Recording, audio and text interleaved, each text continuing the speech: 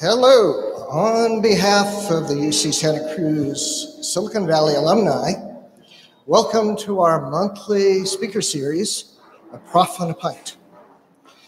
This series engages a UCSC faculty member in a discussion with you, the local community of the Silicon Valley, with the goal of making us all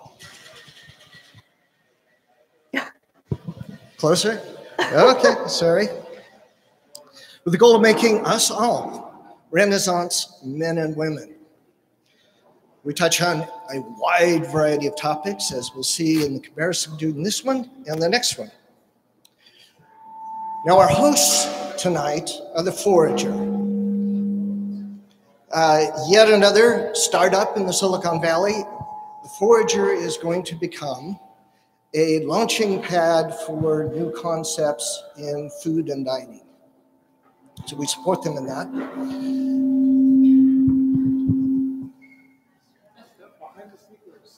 Okay, there we go.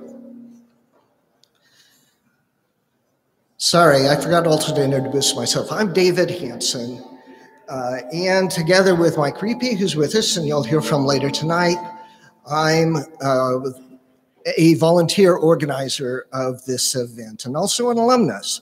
In addition, Mike and I are also participating in entrepreneurial companies, Silicon Valley style. So back to the Forager, I forgot to mention, please consider buying some beer and food from them, as that is how they get back what it's worth to them. So now we also have online this time. We're streaming for the first time. We're testing out some new technology for this. And hopefully it'll work for all future talks as well. We'll post a link. It'll be archived. So if you forget to take notes, you'll be able to see it again later. You can pass it on to friends. Now, during the Q&A, pass this around. Hold it better than I have. And please use the mic so that those online can see it. We already have some remote viewers, and Mike wants me to say, hello, Mom. Okay, for those who are remote, please post your questions in the comments section for the video, and we'll make sure to bring those up. Tonight, we raise a pint with Susan Strome, Distinguished Professor of Molecular, Cell, and Developmental Biology at UCSC. Susan received her BA from the University of New Mexico, Albuquerque, her PhD from the University of Washington, Seattle, and she did her postdoctorate work at the University of Colorado, Boulder. She's been with us at UC Santa Cruz for 12 years. Welcome, Susan. Thank you. Do you want to do a drawing?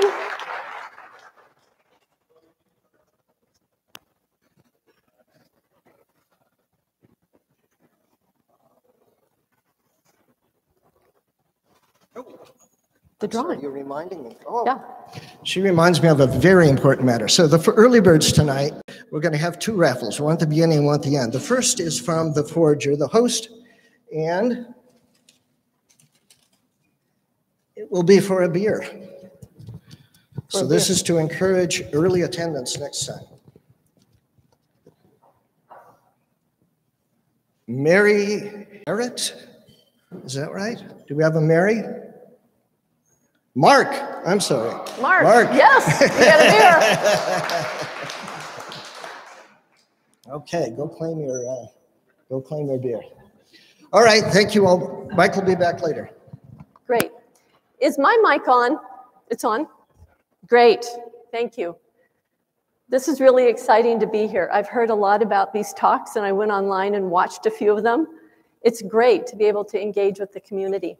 So I tried to organize this as with a bit of a primer at the beginning to get everyone on the same page, and then I'll head into a little bit of my research, but it will be sort of science light. And the topic today is talking about germ cells. Those are the reproductive cells that generate offspring and perpetuate the species. Really important. And we'll be talking about epigenetic memories that are being sent across generations from parents to offspring. So here we're looking at parents sending their memories to their offspring, the young me, the young my husband, and our children. And I'll be telling you about doing experiments in this worm and how we've learned a lot of great lessons. So our roadmap for today is I'd like to present a primer on what DNA is, how it's organized into chromosomes, what is a gene, how is gene expression regulated, and then we'll get into what is epigenetics anyhow, does it impact human health, why do we study epigenetics not in humans but in model organisms, and then I'll tell you some of the lessons that we've learned from the model organism that we studied. So what's a chromosome? I'm showing you here DNA wrapped around these balls and then coiled and looped and packaged into a nucleus in each one of our cells. A chromosome is a long stretch of double-strand DNA. So this would be part of a chromosome here. An average human chromosome is about 130 million base pairs. These are my learning assistants from teaching genetics in winter at UC Santa Cruz. Hello, all. So here you see the base pairs, ATGCs, 130 million base pairs wrapped around these little beads. Chromosomes contain genes in a string. An average human chromosome has about 1,000 genes. Chromosomes are tightly packaged. You're seeing here the first level of packaging is around these little beads, and then they get further coiled and packaged into this nucleus.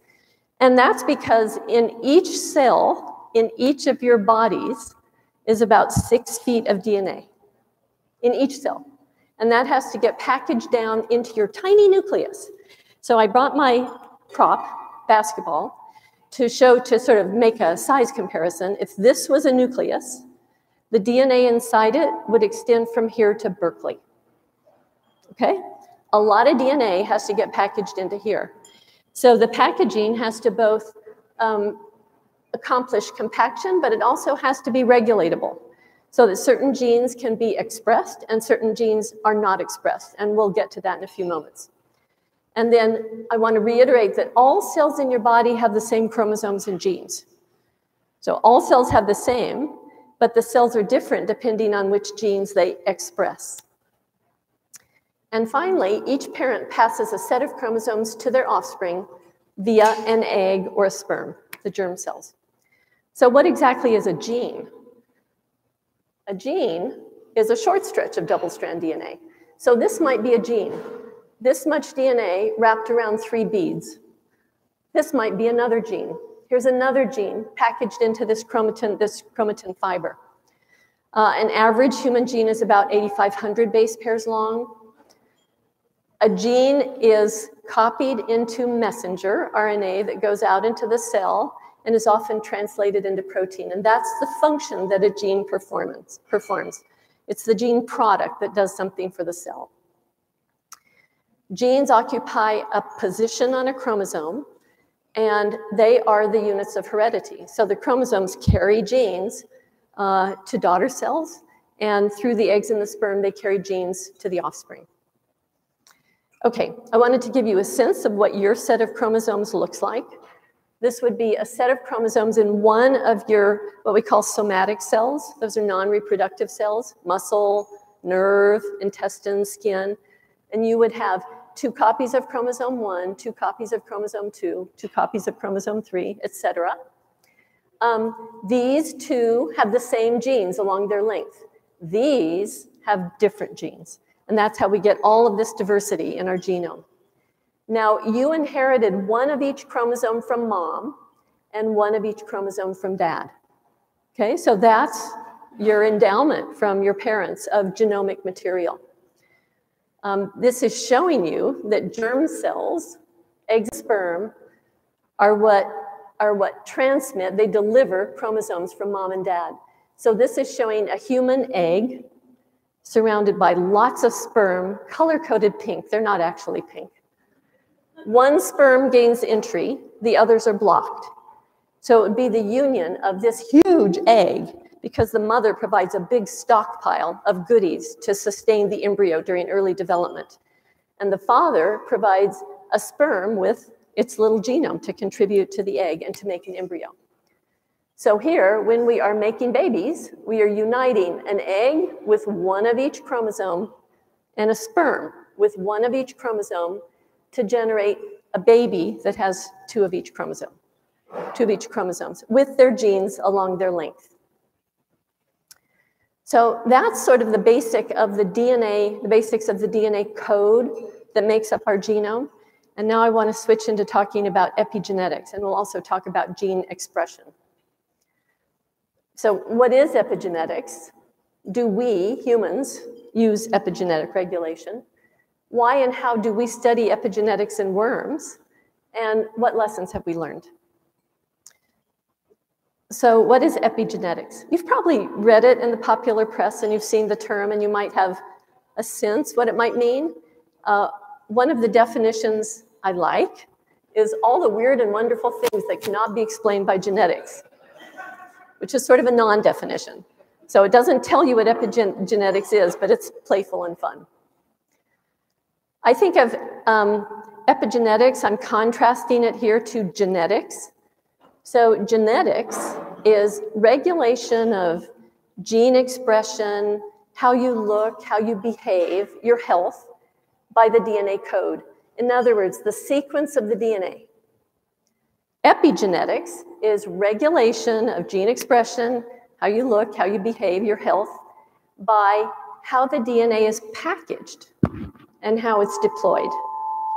So this is showing you, for instance, that packaging occurs by wrapping around beads. And then those beads further wrap into these coils and this bigger, higher order fiber.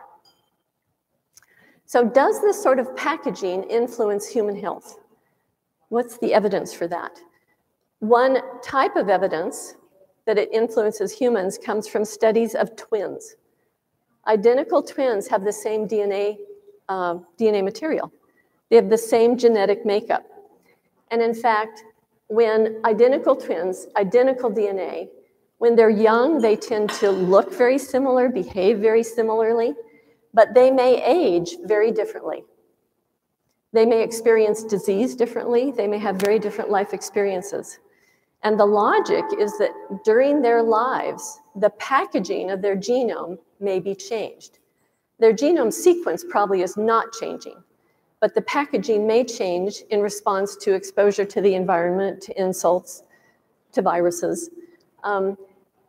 Fraga, from this paper, has actually analyzed DNA packaging in young twins versus old twins. And DNA packaging in young twins looks very similar between twins. And DNA packaging in older twins has many more differences. So those are differences that arose as they aged and had different life experiences. So can epigenetic information be passed from parents to offspring?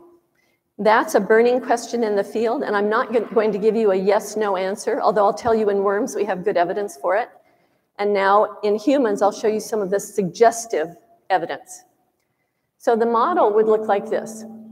As children grow up, their life experiences and the environment they experience differ, and that may impact how they package the DNA that is put into the egg and put into the sperm. Those then unite to generate the embryo, the baby, and may influence health and longevity of the baby. That's the model for how epigenetic effects could happen in humans. Is there evidence that this happens in humans? And there is. This is from a paper by Pimbri et al., Marcus Pimbri, and he studied a population in northern Sweden. This is over Kalix in northern Sweden. He was studying a population of individuals back in the early 1900s. They had detailed records of food availability, and then they tracked the health and mortality risk of the children and the grandchildren of those individuals. And they saw something remarkable, and that was a link between boys' food supply and their grandsons' mortality risk, and a link between girls' food supply and their granddaughters' mortality risk. Really interesting. And by the way, this is discussed in a NOVA program on PBS from back in 2006 called A Ghost in Your Genes, I think is the name of it. And Marcus Pimbri is interviewed in that. So if you want to pursue that further, that's a great show. So this is really interesting. It's fascinating, but it's a correlation. It's a link. And we cannot analyze cause-effect, and we can't analyze mechanism. And so those of us who want to understand this carry out our experiments in model organisms. For example, the little worm, Nematode C. elegans, that's what I study. The fruit fly, Drosophila melanogaster, that many of you might have studied when you were in college biology courses. Mice are a prime vertebrate model. So why would we do our studies in a model organism and not in humans? What do you think? You don't get to answer. Yeah. You can't control all the variables in humans like you can in a controlled environment in the lab. What else? Yes. Yes, passing the ethics board. It's unethical to do experiments on humans that are very much permitted in worms and flies and mice. Yes. Short generation time. So from the time a human grows up to make babies, I mean, a baby grows up to make babies is 16, 18 years. In worms, it's 2 days. Woo! I saw another hand. No? Okay. I will show you the model organism I study. This is the tiny nematode worm, Caenorhabditis elegans. I'll let it.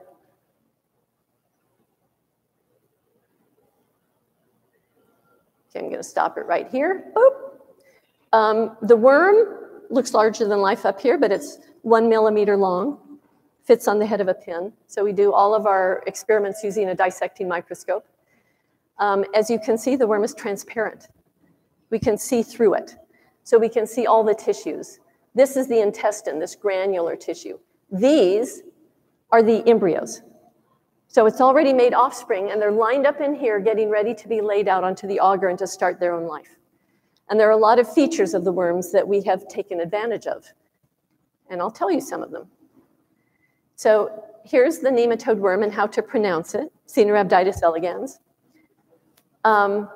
It's small, 1 millimeter long, so we can keep lots of them in the lab. It's simple. Only 959 somatic cells. That's muscle, nerve, skin, gut. So what's special about 959 is that, number one, it's a small number, and we know the exact number. 32 cells in the gut, 302 cells in the nervous system, 85 muscle cells. That's remarkable. We know the lineage. So we know from the time an embryo is made, all the cell divisions and the cell fates of each cell in the embryo. And we can look at any cell in the adult, and we know where it came from during embryogenesis, and that's what's called the lineage. It's easy to culture. We grow worms on bacteria in the lab, and in the wild, they live in rotting fruit. Fast development, as I said, 2 to 5 days between the time a mother makes babies until those babies grow up and make more of their own. Excellent genetics. We can make mutants, analyze defects, no ethical problems. Lots of offspring. So 300 offspring per worm.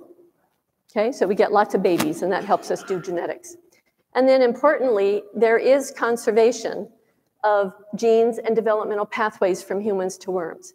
In other words, what we learn in humans what we learn in worms has counterparts in humans. And so many people who study model organisms are hoping that there's relevance to human health. Okay, so the story I'm going to tell you is passing an epigenetic memory of germline from parent worms to offspring worms in C. elegans.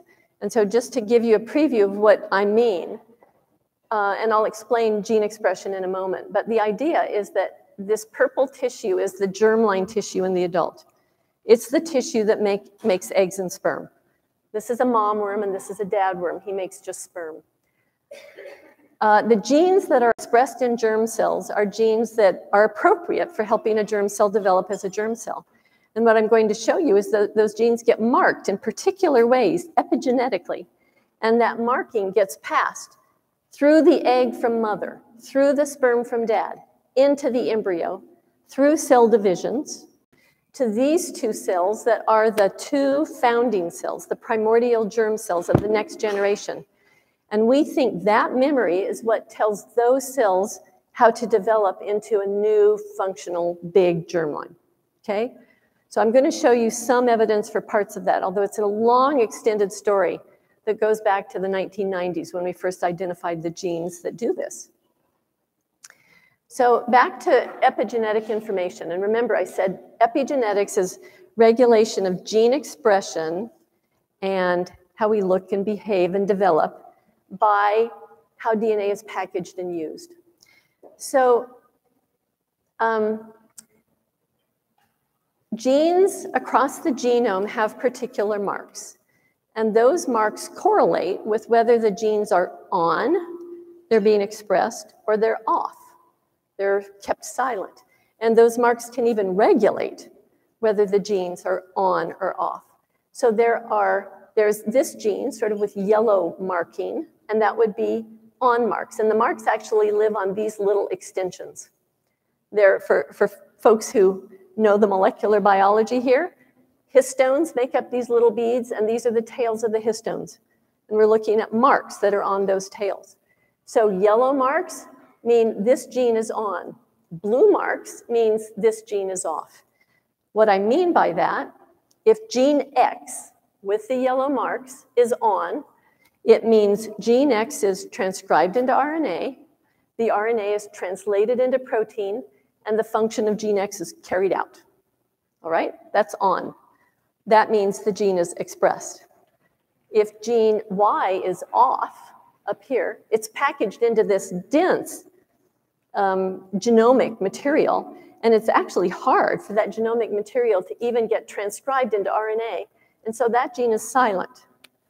The gene is there. Every gene is in every cell, but what distinguishes different cells is which genes they express.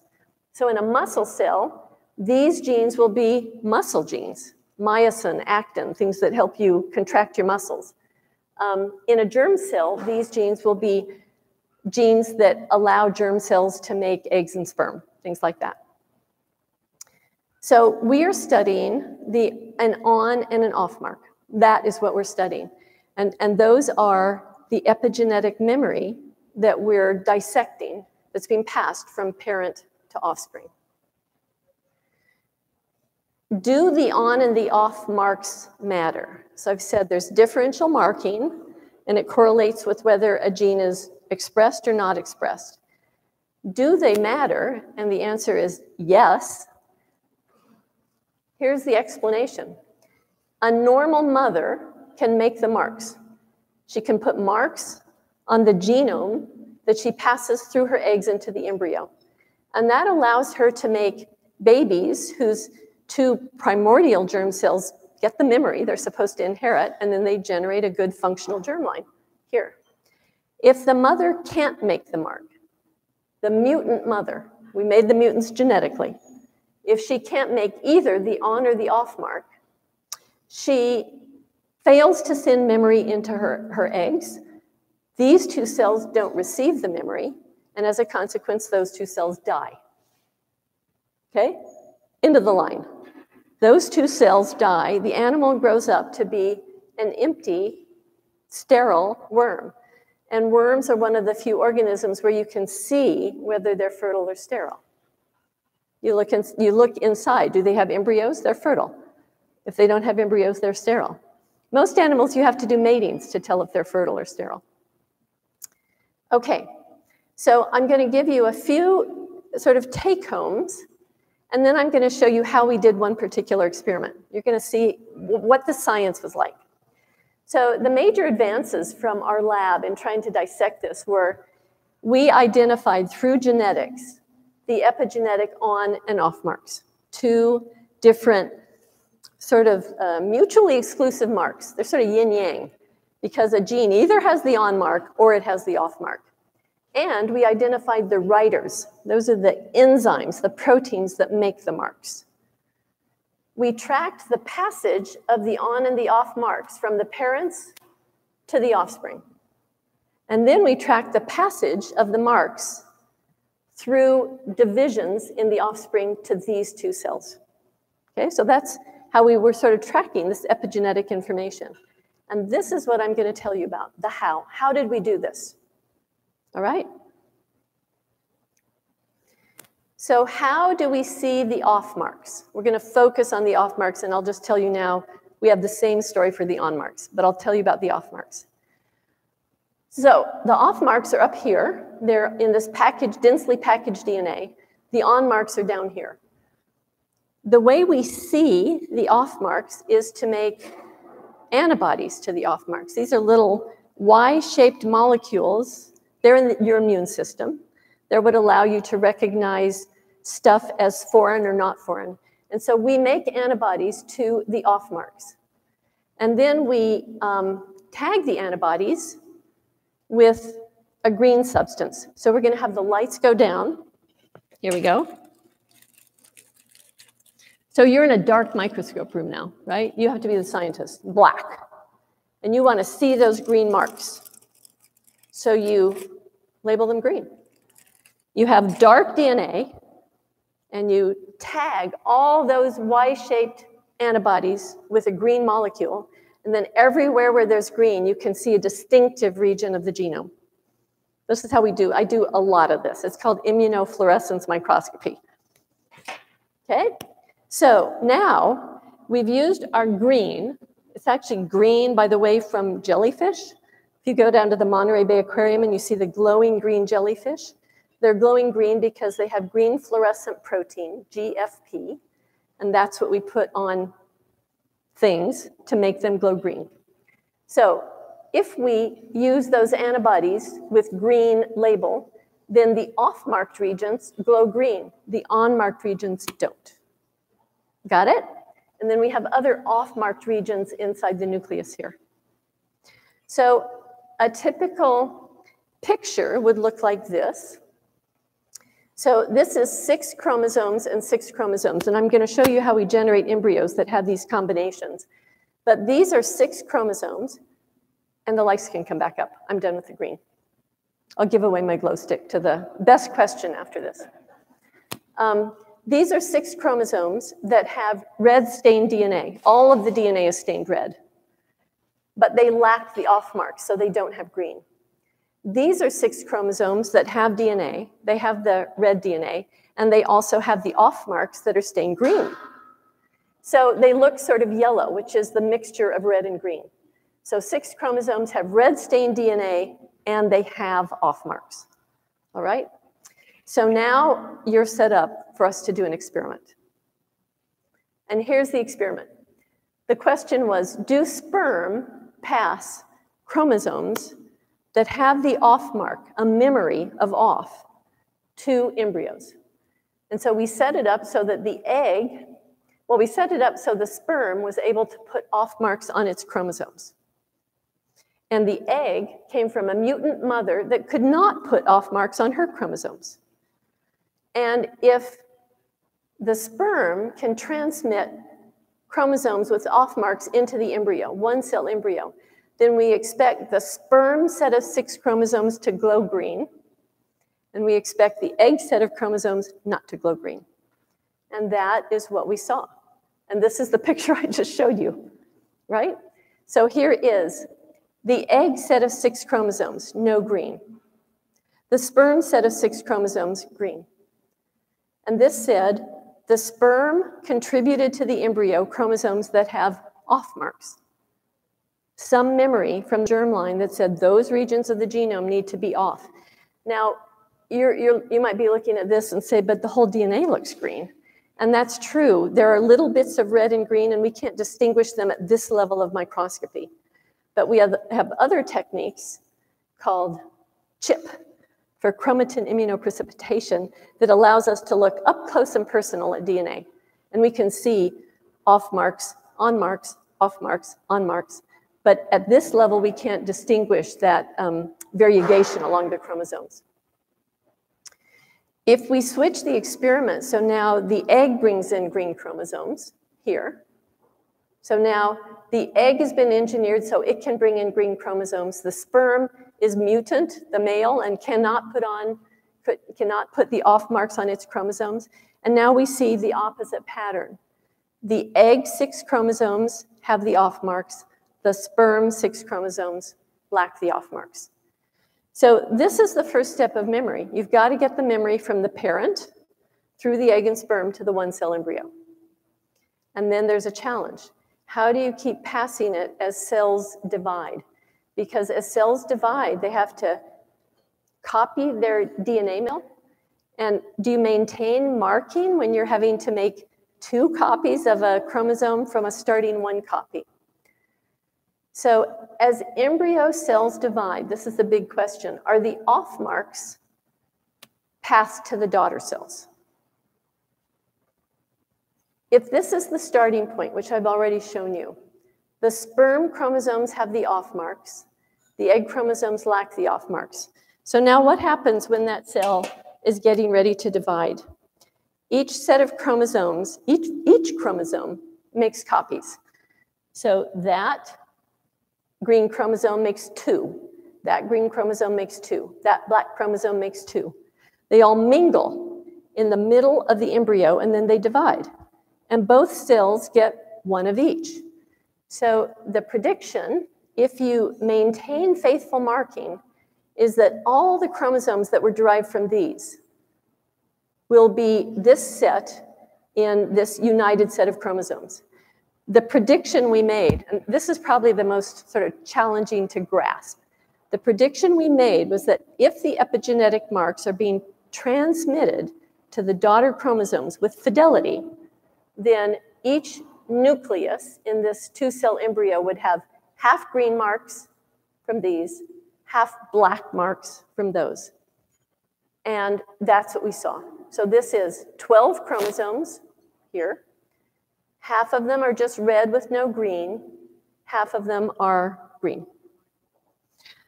So in the world of epigenetics, this was a big deal. It said the off marks are passed into the embryo and they stay confined to the chromosomes that brought them in, to the daughters of the chromosomes that brought them in. And that demonstrates memory.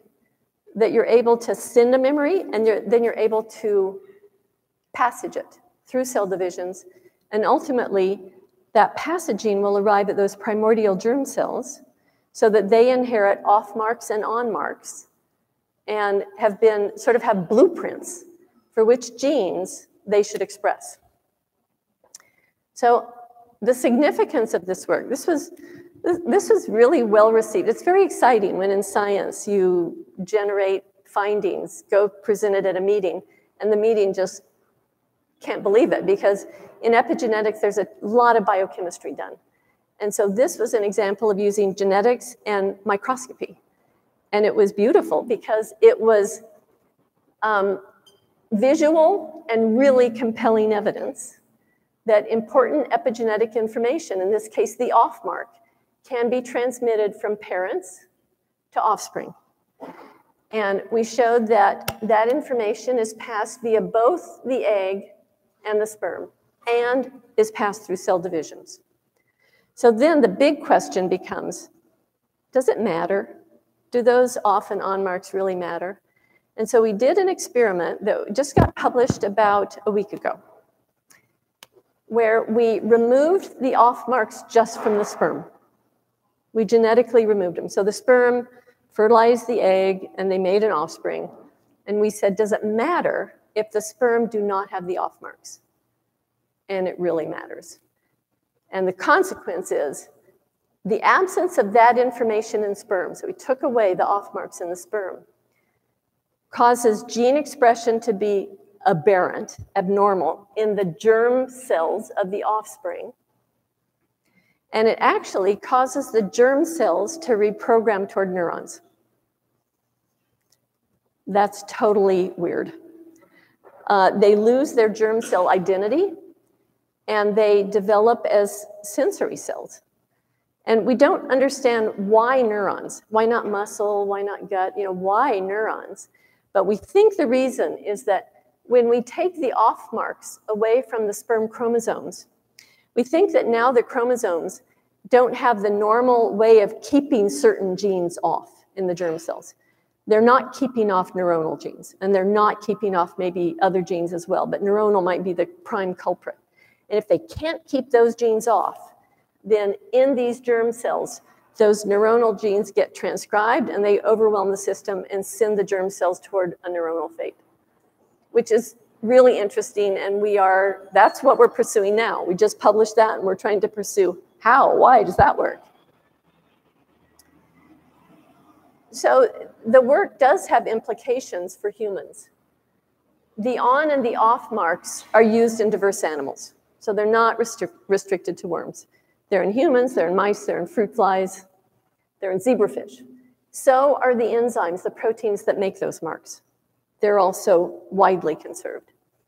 And those writers that make the marks, when they're lost or overproduced, have really deleterious consequences in humans.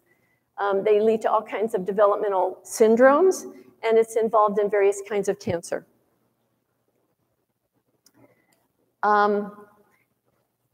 So we hope that our findings in worms are that they will have translational relevance to studies in humans. The overcalyx, I mentioned that northern Sweden study, and other studies have shown that the nutrition of parents, whether the parents are smokers, whether they're exposed to toxins, and even grandparents can influence the incidence of heart disease, obesity, and diabetes, and the long-term mortality risk of their descendants. So we're trying to tease that apart in worms and then feeding it to the mammalian investigators who study it in mice, and hoping that it will have implications for humans that can be pursued clinically. So I am going to thank my favorite teams, and then I'll take questions and just open this up for discussion. Thanks to the Strome lab team. This is the gang at Sabing in Santa Cruz. These are the current folks in the lab, and these are alums that have left the lab. And Laura Gatos is the graduate student who did those beautiful genetics and imaging experiments. Thanks to the MCD biology team. This is my department. MCD biology, the gang, me, my husband, the next generation coming along. And thanks to the home team. I showed the early home team. This is a more recent picture of the home team. Clearly, I'm a woman in science. I gave a talk to the women in science recently. I'm one of the WISs. And I have a husband in science. And I have a daughter in science. She's a graduate student at University of Washington in Seattle, studying bioengineering. And guess what? I have a son in science. He's at Berkeley studying epigenetics in yeast in Jasper Rhine's lab. So that's really fun. He comes home every 3 weeks and goes surfing with dad and talks epigenetics with mom, and we make a big meal. And then you're wondering about this guy. So what would you name a dog that lived in a family of scientists? We call him Lab. Okay, I'm happy to take questions and open this up for just general discussion. Yeah. Oh. I thought I could just talk loud. No, I know. Okay.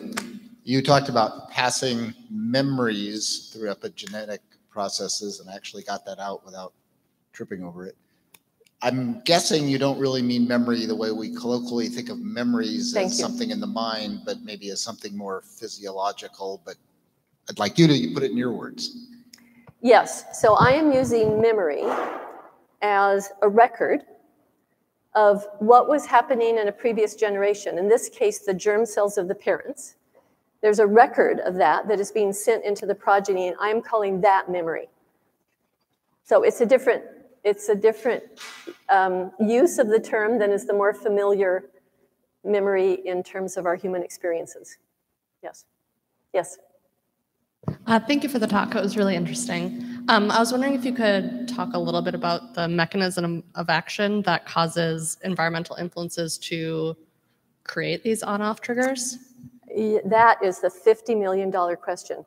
How do environmental cues, how do toxins and stresses affect, say, on and off marks, and how would that impact offspring and descendants, grand offspring and offspring? So first of all, let me mention that there are 3 different types of epigenetic carriers that most labs study. The one my lab studies is modifications on those little tails of the beads. Those are histones. Those are the beads. And then the tails are modifications, methylation, acetylation, phosphorylation of the tails. In addition, DNA can be directly methylated. And that is a way that some epigenetic information is encoded. And then small RNAs are present in nuclei and help tell the genome which genes to express. So whenever we think about epigenetic information, question number 1 is which of those is being used? And question number 2 is how does that get rewritten after different environments are experienced? So what has to happen is the somatic body, this whole body has to experience the environment. Somehow the germ cells have to be modified if that memory, I'm using it now in terms of recording, is to be sent into the next generation. So you have to have transfer of information from the body to the germ cells, to the offspring. And then once the offspring is created, that information has to influence the whole body. And so there are all these levels at which there has to be signaling, transfer of information from cell types. And I don't think we have an answer for how it happens. We're trying to do some experiments to address that by exposing parent worms to acute stresses. We're using alcohol. Human relevant, we can treat the worm parent with alcohol and ask whether that changes gene expression in the germ cells of the parent. And then does that information get passed to the offspring, even that are not experiencing alcohol, so that they have a different response to alcohol? So that's a long-winded way of saying I don't quite have the answer, but lots of people are addressing this now.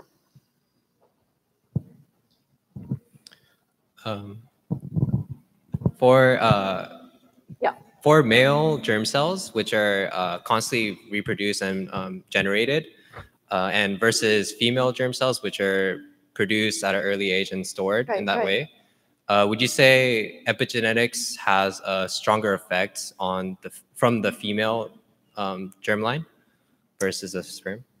Well, I don't think we have information yet as to whether the epigenetic influence is stronger or weaker, male to female.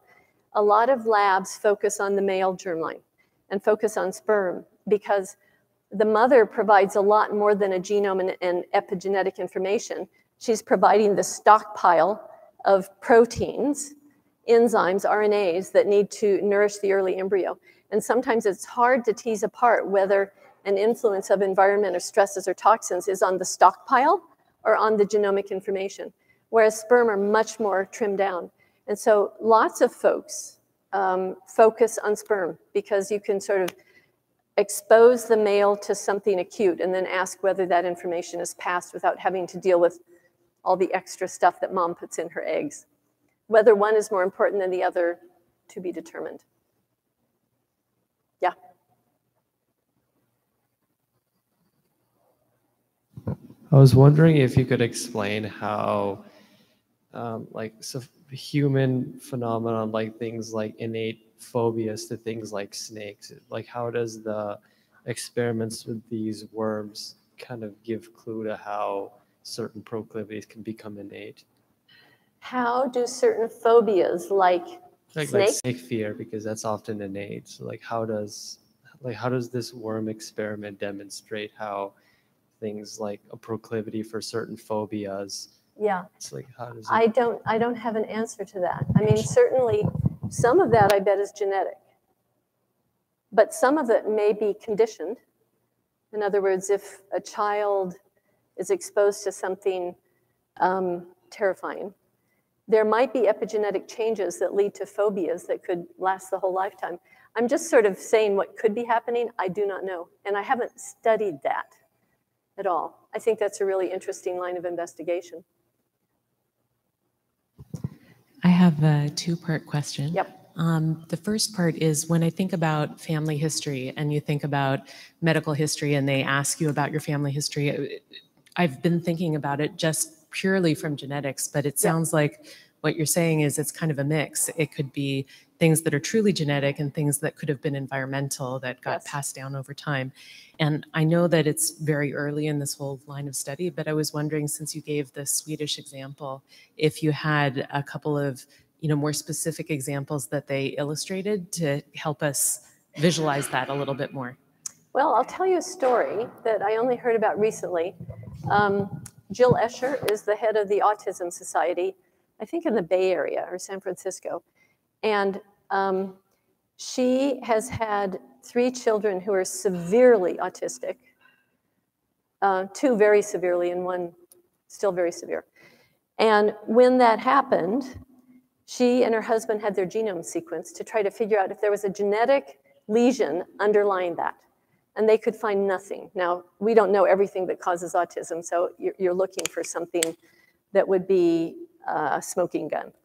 But then she learned, and she's written about this, so I think it's fine for me to share it.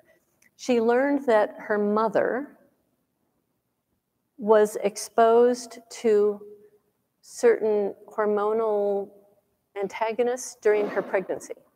So remember, that's Jill's mother. So that was the grandmother of the kids who were severely autistic. And she, in pursuing this, it's hard to, like I say, it's hard to establish cause and effect, but she's trying to bring together as much data as she can to investigate whether there is pretty good evidence that there is something epigenetic underlying at least some cases of autism. And a co-investigator and I are leading the Epigenetics Gordon Conference this summer in July, which is where we're gathering together about 180 investigators from around the world to talk epigenetics. It's great. And Jill Escher is coming to sort of bring her autism story and to talk to some of the experts there about the possibility that there is an epigenetic, at least, contribution to autism. That's a more recent story that I thought was remarkable. Over here. Oh, over here. Yeah. This one seems kind of an odd question in light of the rest of them that have come up, but you did mention the research that's being done on nutrition of parents and grandparents having an effect on the genetic expression in children, in humans, and I'm sure it happens in it's seen in animals as well. Yep. But is the information that's generally been chalked up to instinct in animals, such as salmon knowing where they were born kind of thing, is that one of the things that is theorized to be connected to epigenetics or some other mechanism? I wish I knew. That I don't know. It seems really interesting that a salmon somehow develops an imprint of where it was hatched, right? I mean, I saw it in sea turtles when I was out in Australia. All sorts of animals go back to where they were born to have their babies. It smacks of epigenetics, but I don't know. Yeah. Hi. How many generations does it continue? Does it diminish the epigenetic signal through generations, or does it stay forever? I mean, what point does it switch off or peter out? The epigenetic generational effect that has the longest effect is small RNAs. So you can use small RNAs to turn genes on and off. And those are easy to transmit across generations. And that can last for many generations in worms. 17? How's that? But small RNAs are really nice for, they're nice for being able to transmit a small little molecule that can get in between cells. DNA methylation and histone modifications I think would be more challenging to transmit for many, many generations. If this type of research can show that certain transferences happen where it affects mental or psychiatric conditions of a person, I wondered if maybe you could say what you think that might have, what kind of impact that might have on, say, criminal justice, or how do we, if someone inherits some trait that might make them more violent, let's say. Right. Well, I mean, we have discussions often, I think both epigenetics and genetic influences on violence, anger. Those, I think, are sort of treated as diseases. And so the perpetrators get punished, and yet they're grappling, I think, with the disease that feels very much out of their control. So I think it needs to be taken into consideration. And there are certainly programs that are trying to help the individuals get a handle on that, but that's really complicated. Sorry if I'm not. These are great questions, by the way. They're really deep, probing thoughts that I don't have all the epigenetic answers to. Yeah. Hi. Oh my gosh. I was wondering, since at the beginning you said that there's some, that it's conserved, the biological pathways with C. elegans in humans, that there's some that are conserved, if maybe the way that epigenetic memory functions in C. elegans could be like if there was a way to prove that it definitely was the same in humans, if that makes sense, like if you have any idea. Well, there you go. You can catch my lid. Thank you. The precise story that we've developed, that there is a memory of germline. So that germline gene expression is marked on the chromosomes and passed into the embryo and passed to the next generation of germ cells, does not happen in humans and does not happen in mice. I can say that because in humans and mice, the germ lineage is not continuous. In other words, you make a human embryo, a mouse embryo, and we don't know who the germ cells are. So there is no memory that gets sent to specific cells that say you're the germline. Instead, at a certain stage in embryo and mouse development called the epiblast stage, certain cells in a certain region get signaled to become the germline. So they're newly formed. It's a new germline. And that means the idea of germline memory doesn't happen in humans and mice. So we're studying memory as a model of memory. But memory of germ cells, I think, is not the type of memory that is being passed in humans and mice. Yeah. I had a question about kind of reconciling an issue in my mind that you talked about the on and off markers control like the cell function, like a muscle versus a neuron versus some other cell function. Yep. But in your study, you showed that there's kind of a random shuffling of these on and off markers as they go into the other cells. So it seems like there's some like paradox here that things are being shuffled randomly, but then there's these cell functions that are rising naturally. I would say the marks are not being shuffled. I would say the marks are very deliberately put on the genes in response to whether the gene, and to help control whether the genes are expressed in germ cells, the tissue we study, or silent in germ cells. And then that marking is consistently maintained in those regions and is passed in those regions to the one-cell embryo, and then through division is maintained in those regions. Does that make sense? Does that reconcile what seemed? There's not shuffling. No, there's not shuffling. And the idea would be, so if you have a segment of DNA here, and you have packaging of those beads that have, say, off marks. When that piece of DNA is being copied into two pieces of DNA behind it. So here's the machinery marching along, taking this one piece of DNA and spitting out two chromosomes. It takes those beads apart and it holds them. And then it makes copies, and then it passes them to the 2 daughter chromosomes. And that means it's in register. What was here, gets taken apart and passed to here, if that makes sense. And that's what would happen with the off marks. Now, in a whole different region of the genome, you've got on marks, and the same thing happens. The on marks get taken apart, held, and passed to the daughter chromosomes. So there is, I would say, fidelity in where the marks are and in keeping them there. And that's the only way memory would work. So you're right. That was a paradox. Right. Yeah.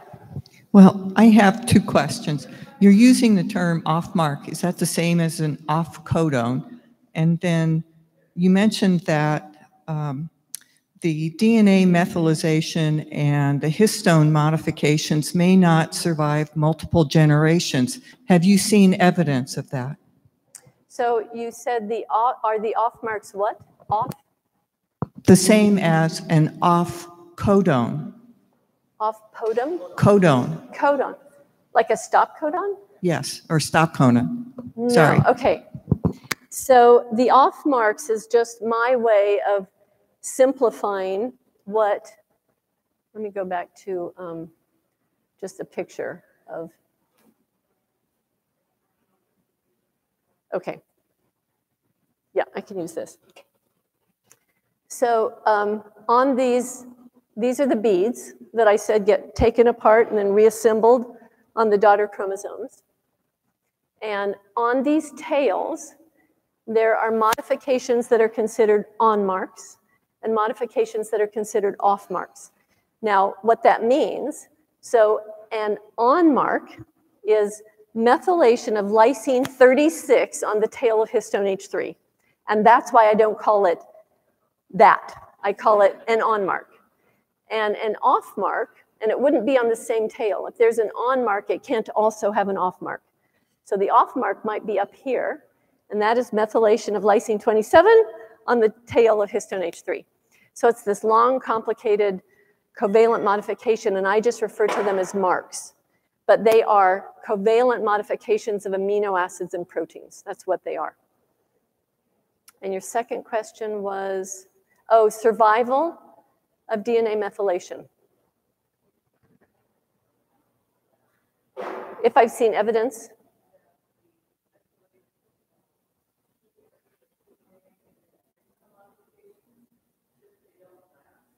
Yeah, so first of all, DNA methylation, worms don't do. Most organisms methylate DNA. In other words, they put methyl marks actually right on DNA, and that is a form of epigenetic marking. And the best understood methyl marks are in humans. It's genetically imprinted loci. And if you look up in Wikipedia imprinting, it's very interesting that differential methylation in the sperm versus the egg impacts whether the DNA, that gene is expressed or not in the embryo. It's a very developed system.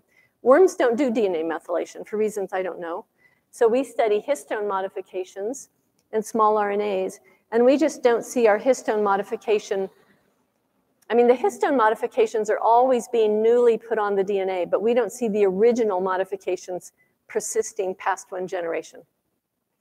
That's what we see, or we don't see in worms. Yeah. Oh. Hi. Hi. So my question is more about like epigenetics in humans. So there is like current medical research being done about this phenomenon called weathering, wherein like certain people, due to like environmental factors and stress, experience aging more rapidly than others. And in particular, a lot of research has been done around like the phenomenon and how it affects Black women, right?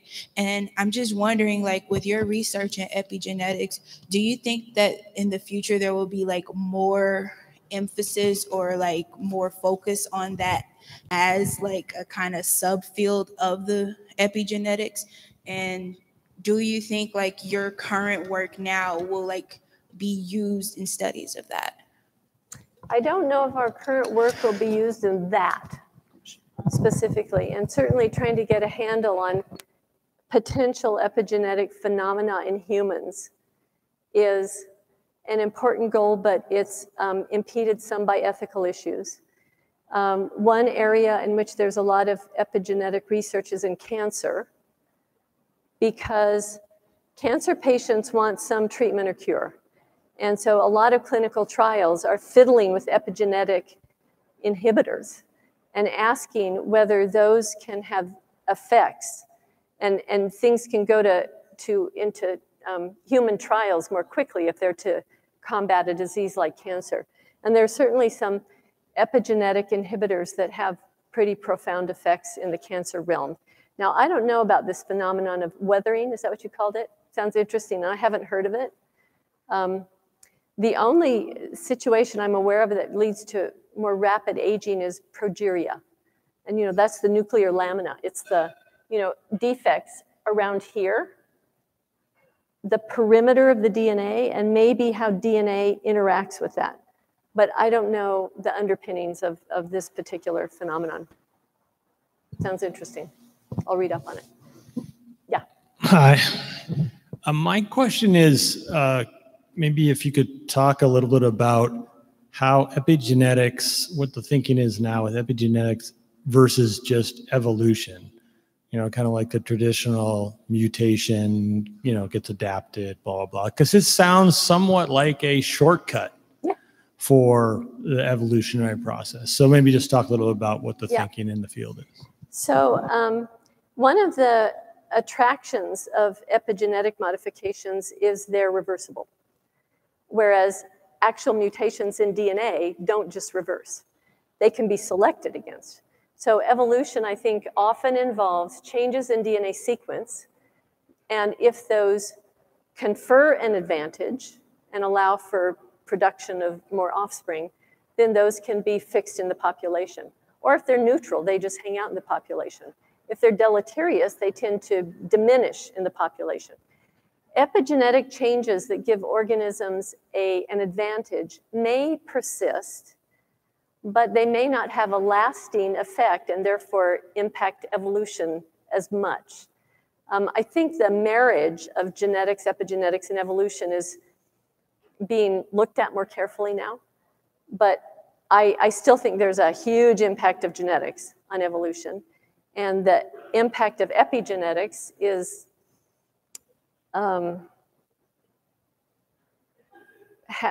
is probably intertwined with the genetic impact. Do you have more thoughts on that? You sound like you might have. Yeah, do you? You're the off mark? Yeah. Professor, I wonder if we could talk you into the spotlight again. Oh, yes. Especially online. I'd love to see you. So, Professor, I have two questions for you. Yes.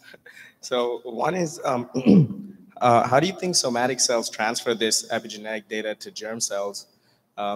And do you think it could be through the nervous system or endocrine system?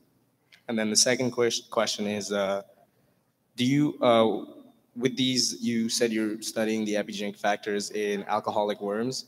What is the lifespan of these factors when you take the worms off this alcohol diet? Yeah, so I'll go to your second question first. We don't know how long an alcohol effect lasts. We're just in the early stages of that in terms of what we wanted to do was expose the parent to alcohol throughout its entire development so that we didn't have to deal with some germ cells saw alcohol and some germ cells didn't. So we haven't experimented with the timing and the persistence of the alcohol effect. And then your other question was, how do somatic cells transmit epigenetic information to the germ cells? I think it is the nerve cells that are particularly important. And this is from a paper that Bob Horvitz published in C. elegans that said this was about salt, osmolarity, and hypersalt conditions.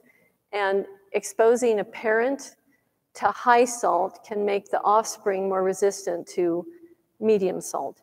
And they think that the nerves are the somatic cells that sense it.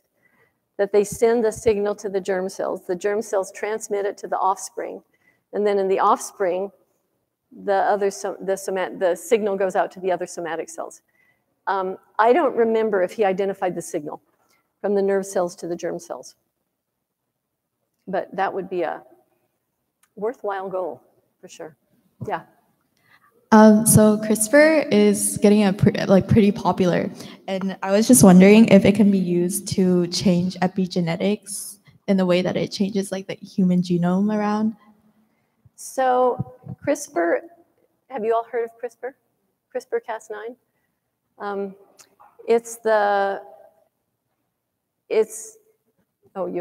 It's a method to edit the genome.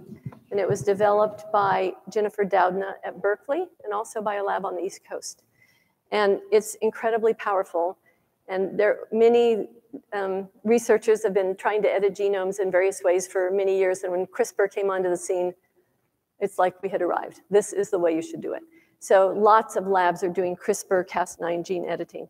It's mainly DNA sequence changes. So you're going in with the whole CRISPR system to find a particular region of the genome, make a cut, and then how that is repaired is variable. If you leave it to be repaired on its own, often what was cut joins together but makes mistakes. And so you get either inserted extra base pairs or you get deleted base pairs, and you have created a mutation. You can additionally cut the DNA and then engineer how it gets healed. Both of those are direct genetic changes to the DNA. If you wanted to use CRISPR-Cas9 to engineer epigenetics, what you could do is engineer landing pads into the DNA that would recruit epigenetic stuff. You could do that. So there are ways to do it, but CRISPR-Cas9 itself is not changing the epigenetic marks, to my knowledge, although there are new developments every week in science and nature, so yeah. Hi. I guess my question is about the plasticity of epigenetic changes. So not like which one experiences more epigenetic changes, which one is more susceptible to epigenetic changes, the egg or the sperm? And the next question I had to kind of assess that, because you mentioned the limitations of the egg in that it has all those stockpile of goodies. Have there been experiments where you isolate the nucleus of the egg, transfer it over to the sperm to do these studies to see whether the egg chromosomes itself are susceptible to those changes? Do you want to come to my lab and do that? Oh my God. Transfer the egg nucleus to the sperm. Woo! I don't know whether the egg chromosomes or the sperm chromosomes are more susceptible. I don't know that. And the idea of transferring an egg nucleus to a sperm, I think most investigators wouldn't take on, in part because sperm are so tiny and their genome is so compacted. I mean, they just take their genome and then put it in the sperm head and deliver that to the embryo. Whereas the egg is a big cell and the sperm is its nucleus is quite large. So a lot of transfers go into eggs. It's the other way. And you can inject sperm nuclei into the egg, and you can inject somatic nuclei into the egg. And that would be interesting to look for epigenetic changes and then put them in a new cell environment and see what kind of effect they have or how they persist. That would be neat. Okay, I think we'll take two more questions. Okay. And then the professor will be available over here. And I would encourage networking also for many. Okay, hello. Hi. I was wondering if there's any epigenetic things happening in prokaryotic cells, like with asexual reproduction. Is there anything happening there, or is it just with egg and sperm cells? So in bacteria Yeah. and prokaryotes, are there epigenetic influences? Oh, this is embarrassing. I don't know. I don't know. I mean, they have a different genome. They don't package their DNA with histones.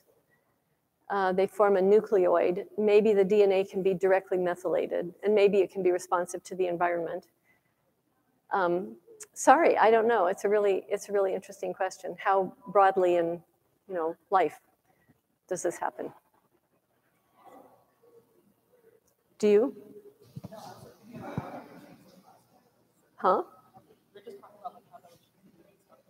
Yeah, okay. Oh, here. Yes.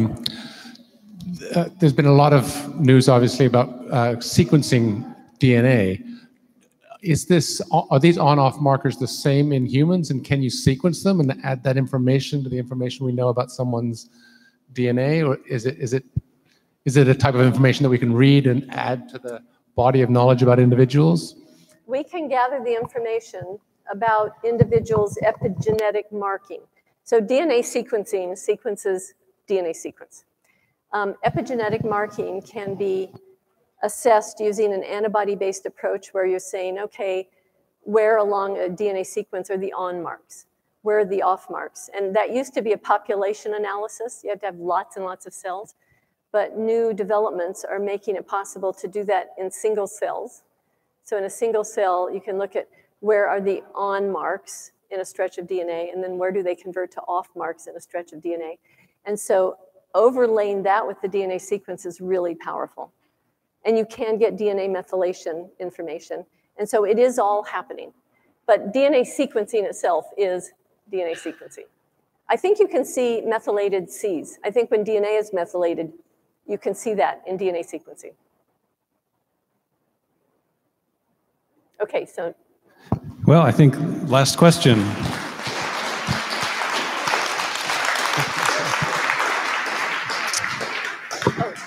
Well, thank you, Professor Strome. Thanks for being here. And thanks all of you for your wonderful questions. It was a really amazing discussion. Yeah, really impressive. Thank you. So we have a little token of our appreciation. I left it over there. I didn't want to carry it. But remind me, would you be willing to help us with our raffle? Yes. Okay. We have 3 packs of Banana Slug playing cards. It must be present to win. Banana slugs. Okay, we have Chloe. Do we have a Chloe? Chloe Bronick? Bosch? It's the last name that starts with BH. 3, 2, 1. No? No? Okay. Nobody here? Maybe she was an early departer. We have Mia Whitfield. Yay! Mia, and a questioner. Crown College, right? Crown College, UCSC, 1991. Congratulations. And we have 2 more. We have Jim Whitfield. Okay. Reject. Okay. Valerie Whitfield. I didn't. She asked me, Valerie Whitfield, the third in the Whitfield family. Oh, wow. And they left early, the whole Whitfield clan. We're going to do a little bit of mixing. Okay. Manuela B. Yes. Congratulations. And one more? One more. Because the Whitfield family has their deck of cards. Betty Faltwood. Right here. Betty. Great. Hey, thank you. So you can leave that here. Great. Well, thank you so much for being here. It was a real pleasure. You're welcome.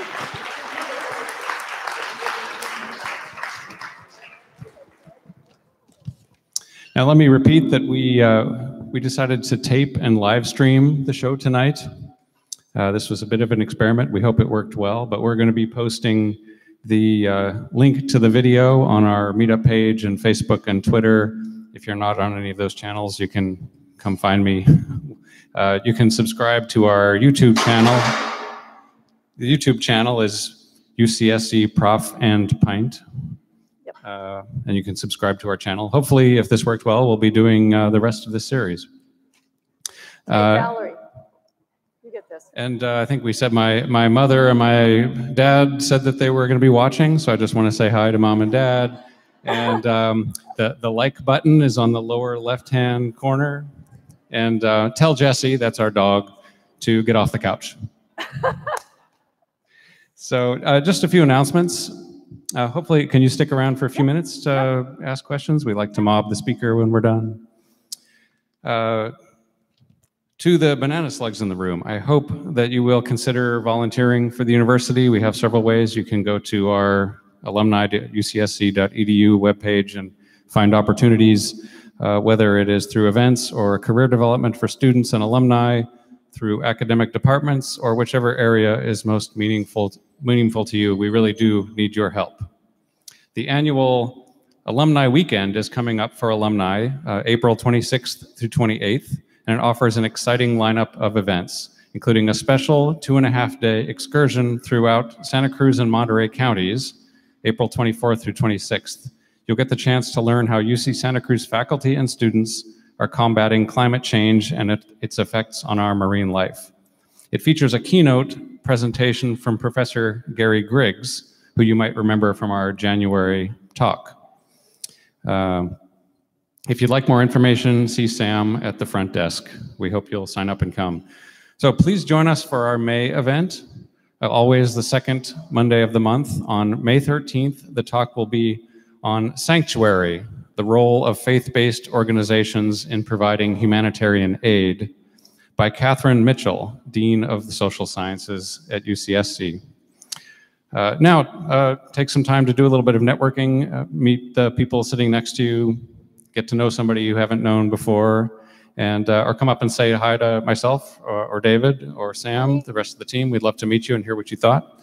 Thank you for coming, and we'll see you next month.